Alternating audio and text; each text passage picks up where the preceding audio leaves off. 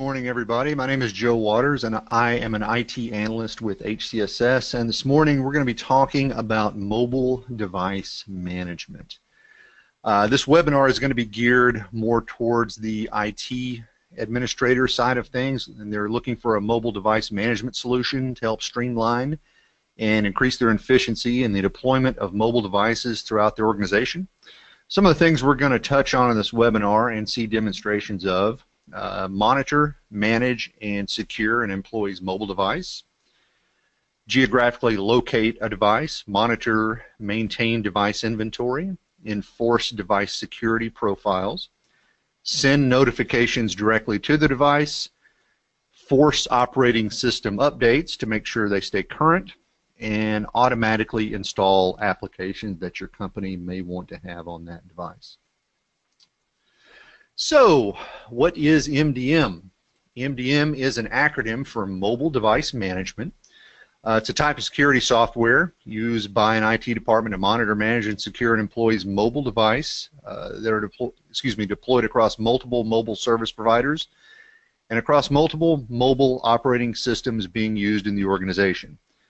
That is just something I found on the web and copy and pasted into here that seemed like a good description. To break it down for you, MDM is nothing more than a method for controlling mobile devices. There's typically an app or a management profile on the device, and in the case of Meraki, which is the one we use, there is a web-based back-end to where you enforce all of those settings. When it comes to MDM vendors, there is a plethora of choices. In my brief search on the internet, these are the top 20 or so that I came up with. Some of these are pretty big names. I'm sure everybody's heard of SAP. The one down here, Mass 360, is actually a product by IBM. You'll notice that Meraki is highlighted here, and that is because that's the one we use in-house. Meraki is based in San Francisco, California. Back in December of 2012, they were acquired by Cisco Systems. I'm sure everybody's familiar with Cisco. Their primary business is networking hardware.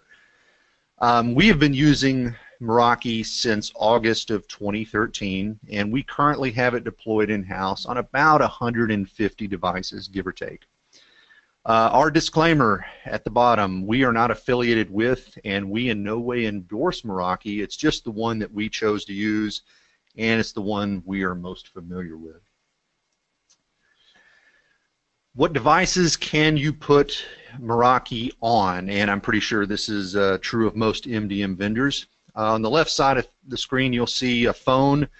Meraki can be installed on iOS phones, iPhones, Android phones, and although I've never seen them in the wild, I've been told that there are Windows mobile phones. Meraki does have an app for those as well. On the desktop/laptop side of things, there in the center of the screen, they can run on Mac OS, Windows, and if you have Chromebooks, Meraki can also run on the Chrome OS. Tablet-wise, iPads with iOS and Android tablets as well. Before I get to the Meraki side of things, I want to make you aware of something called Apple DEP, which is short for Device Enrollment Program. Of our 150 devices that we have Meraki deployed on, almost all of them are iPads. What Apple DEP does is it is a method of basically stating who owns that device at the time of purchase. So I won't go into setting up Apple DEP. That's outside the scope of this webinar. But briefly, we've got it set up to where we have an account with the Apple Store for Business where we purchase all of our Apple products from, including the iPads we use in Meraki. And they know that through a security certificate exchange that we have set up with their device enrollment program, that when we purchase that device, they automatically enroll it in Apple DEP with the serial number of the device, and that proves that this organization owns that device. Now, you do not have to set up a device with Apple DEP if you don't want to go that route. but it's going to somewhat limit the functionality of Meraki, and I'm assuming other MDM vendors as well. If you want to get the most use out of the MDM product of your choice, it is good to set up DEP. And there's some links on here if you want to look into how to do that. So what can Meraki do? Meraki can geographically locate a device, and I'm going to go into each one of these in depth a little bit more in just a second. It can assist with inventory by assigning devices to end users to help us keep track of who has a device. We can enforce security policies and settings, and there are a whole lot of them that I'll show you here in just a minute. You can lock a device, unlock a device, you can selectively erase a device, or you can completely wipe a device if you so choose. You can also put a device in what is called lost mode, which basically bricks the device until whoever has that device brings it to your IT department to unbrick it. It renders it completely useless. You can send notifications to the end user. You can force OS updates to make sure that your particular device has the most recent updates on it, OS updates.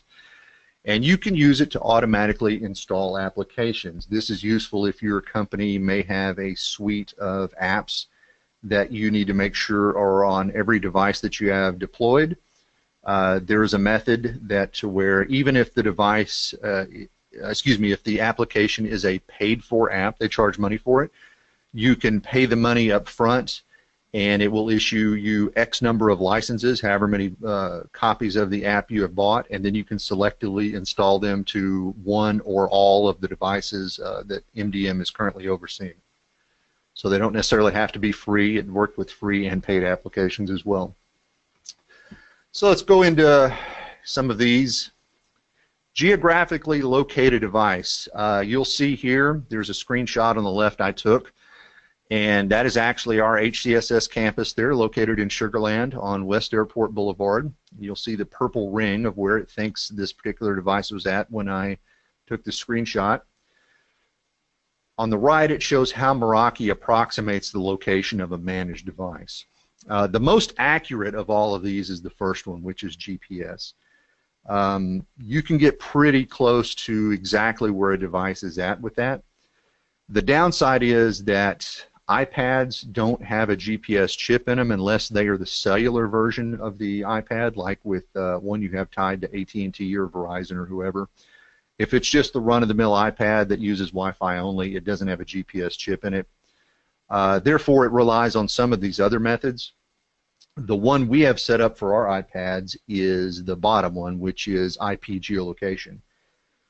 Our devices, if they obtain an IP address here on our wireless network inside the building, we know the IP address, the external IP address it's going to get. And we've told Meraki that if you see a device that has this IP address assigned to it, it has to be in this building somewhere. So then we gave it an address of where we live. It knows the device has this IP address, it's got to be here in the building somewhere. If you were to leave, it would lose its Wi-Fi connection. Let's say you went home and connected it to your home Wi-Fi. You're not going to get the same public IP address, so it knows that you're no longer here in the building. There's a couple of other methods that it uses as well. BSSID, sometimes service providers know where a Wi-Fi is located at, so it goes that route. And if you have Meraki, Cisco Meraki access points installed in your building, it can use those as well to determine where they're located at. Although I don't know how useful that would be in other locations because not everybody would have those installed.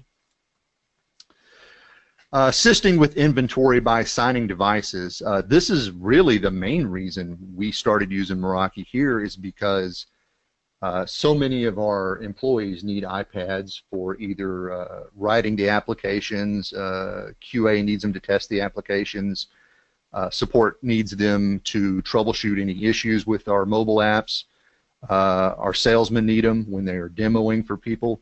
So as you can see, over time, we just had so many of these devices out that we were unable to keep track of them, so this is why we looked into an MDM solution. And as you can see here, this is a screenshot I took. Our naming convention shows first and last name -iPad, so we know what it is. They are tied to our Active Directory account. It shows what device they have, for instance, iPad Air 2, etc. The Now column just means that they are currently have a network connection. The little green bar you see next to it, I believe, represents either the last 12 or 24 hours of network connection. So if it's solid green, that means it's been on the network, or at least a network, for the last 12 or 24 hours, whichever one it is. If there's a gap in it at some point, maybe the user turned it off, left the building, put it in the car, and it didn't reconnect till they got to their house or whatever. The final column you see is just a serial number of the device. You can also enforce security policies and settings profiles, and I'll actually open up the web backend for this here in a second so you can see, and I'll go over some of these. Let me slide this out of the way.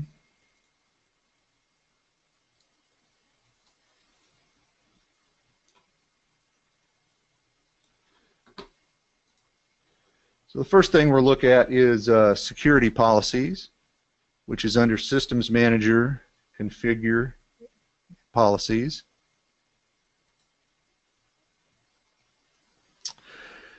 You can have as many security policies set up as you want, but for simplicity, we just have one set up for this demo. And there are several things that you can set up to be mandatory in the security policy. If it's a desktop, you can say things like it requires a login, requires a firewall. You can blacklist things that you do not want running on the desktop. You can also make mandatory apps on there. If it's OS X, you can enforce disk encryption. Windows, you can enforce antivirus, anti-spyware. Mobile devices, you can enforce if it has a passcode lock. The only one for this demo we have checked off is devices not compromised, which basically means it can't be rooted or jailbroken. If it does, we would get a notification about it. This one down here is useful if you put it on iPhones or Android phones. You can limit the amount of data that a user can have. So if you have a company-wide cellular plan to where everybody shares in that data plan, you might have a user who's using a little bit too much data and it's cutting it off prematurely before you reach the end of the month. You can actually limit the amount of data that this particular user would be allowed to use. The other thing is, and this is where we're really going to get granular, is under settings here.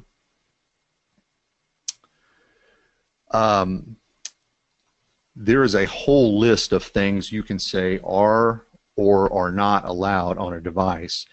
And you can see here we can say allow the use of a camera, and this means it applies to iOS, Android, or Windows. That's what these little icons on the right mean. You know, is it allowed to use a device assistant, Siri or Cortana? Can it use Siri while locked? And you go down here, you have even more. There is just a whole lot of settings that you can set up.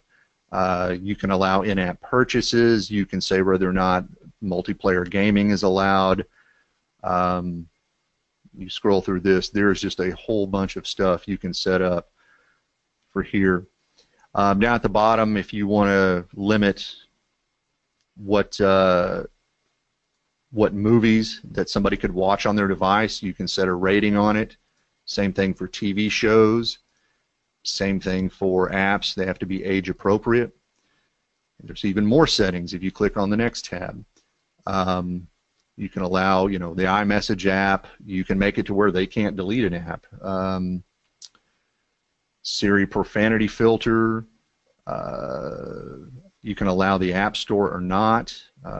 Pretty much any setting in the device, you can make it allowable or not allowable through this. Down here, show and hide apps. You can restrict app usage. If you want to allow all apps, do not allow the following apps or only allow the following apps. And then, of course, if you have it on a Windows device, there are certain restrictions that apply just to that. And that's just under restrictions. We move over to privacy. We can make it to where We can allow it to track the device, which is useful for geolocation, like I showed earlier. Allow SSID tracking to see what SSIDs they're attached to. This is useful here. Our in-house public Wi-Fi is called Guest at HCSS. So when we set up a device with these, we make it auto-join Guest so that the minute a device comes onto our campus, it automatically joins Guest and has a network connection. You enter the password here. You tell it the type of security. Wallpaper. You can enforce what kind of wallpaper they have. You can make it static to where they can't change it, or you can just put one on there like we do that says, hey, this is an HCSS device. The user has the option to change it later if they so choose. Oh, and there's one other thing I wanted to show you. It's under here in DEP. This is extremely useful. If you've ever taken a brand new iPad or iPhone out of the box and set it up the first time, you know that they ask you about 20 questions of all the stuff you want to set up and do. We've got it set up to where the minute we take it out of the box, the only thing we have to do is connect it to the Wi-Fi, which is the very first thing it asks you. And at that point, it pulls down an iOS mobile that we have set up.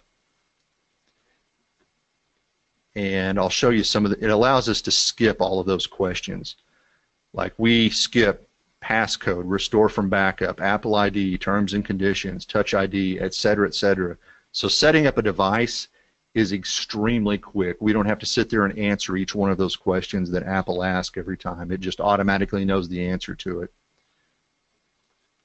Very, very useful if you set up a lot of tablets like we do. Mobile security on the device. You can do things like clear a passcode, lock a device. You can selectively wipe a device. You can erase the device completely, factory reset it. If there's an activation lock on the device, you can disable it. You can also show the bypass code if you don't know it. You can also put it in loss mode, which effectively bricks the device. And I'll go back over here to my management console and show you what some of those things are. So let's go back over here. I'm going to find the particular tablet that I have set up.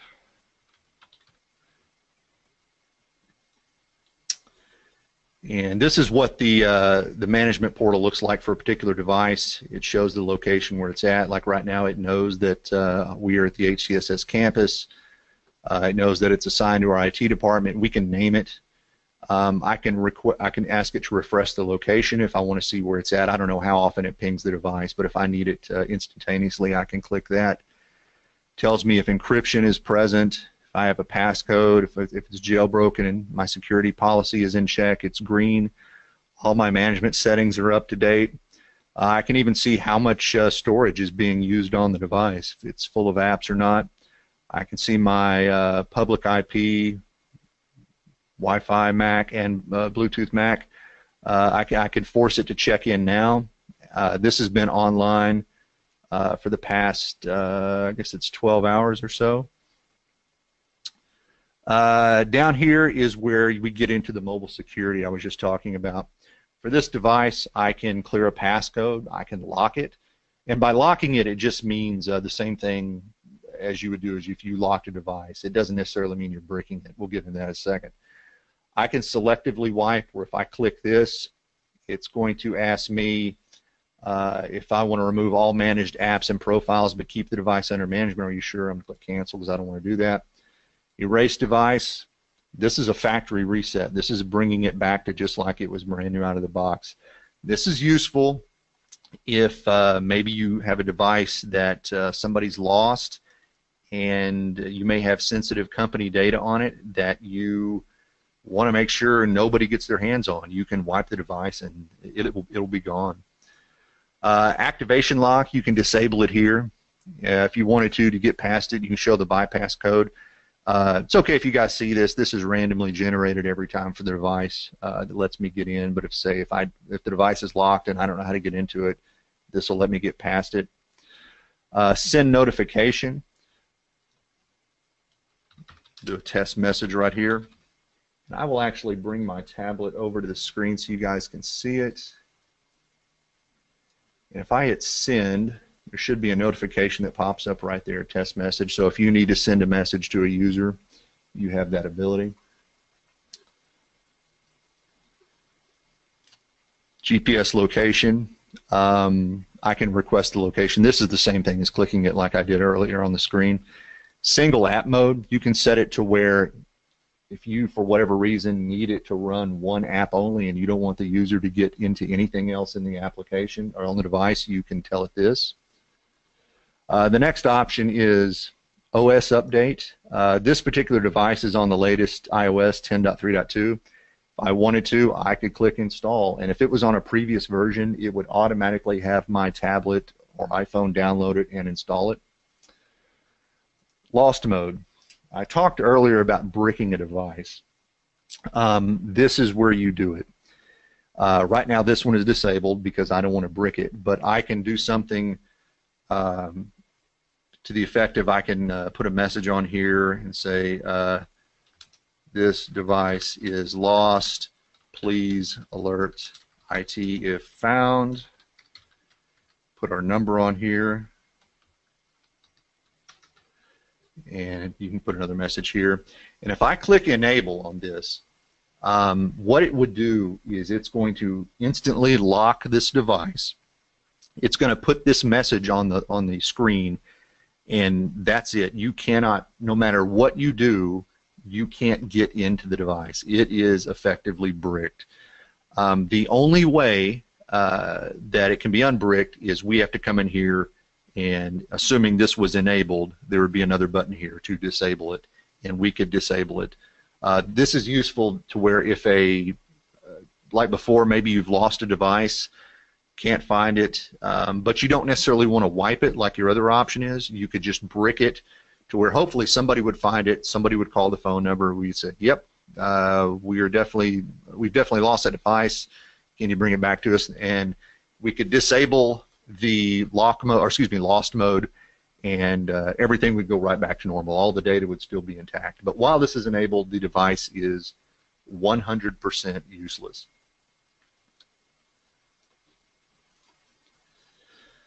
Send notifications, I demoed that earlier. All that does is just put send a message to the device. Perhaps if you need the user to call you or need you to do maintenance, or you need to do maintenance on the device, it's easy to send them a message to it. Force a device to download and install the latest version of the OS. We just covered that as well. App management. I'll show you this here. This is where you can force applications to be placed on the system, and we have our setup for this demo to where it automatically installs the the Meraki Systems Manager app. Right here, I'm going to go ahead and delete this, so it's gone from the device, and then I'm going to go back over here, and I'm going to tell it to, here's the apps. I'm going to have it update that, confirm. I'm going to move this back over here. In a second, you can see that it automatically pushed the app back out to the device, and it's installing it. So go back into the deal. Allow, enable, allow. And as you can see, it tells me the status of it. Now, one thing to be aware of, this Meraki app is not what actually controls the device. It's just a front end for you to see that this stuff is working. This actually lives as a management profile. If you go into settings, under general, you can see device management. We have a Meraki management profile installed on the device, and this cannot be removed by the user. So if somebody were to go in and delete the app that I just showed you, device is still going to be 100% manageable from our end on the web interface. And as you can see, what we have here on this particular device, we have just a couple of things set up. If you go into more details, you can really get into the nitty-gritty of the security certificates. The app, Meraki, is the only one that we enforce on this particular demo, and restrictions. The screen I showed you that has you know, the listings of, there's probably 100 things that you can turn on or off would be listed here in this. And I'll also go into, I talked earlier about the volume purchasing program. So here you can see that Meraki Systems Manager, even though this is a free app when you use Meraki, we have 150 devices, 147 of them are in use. But let's say this is a paid app. Here's a section where you could go in. You purchase the app through here. It's connected to the Apple App Store. You purchase as many as you need, and you can deploy them as you see fit.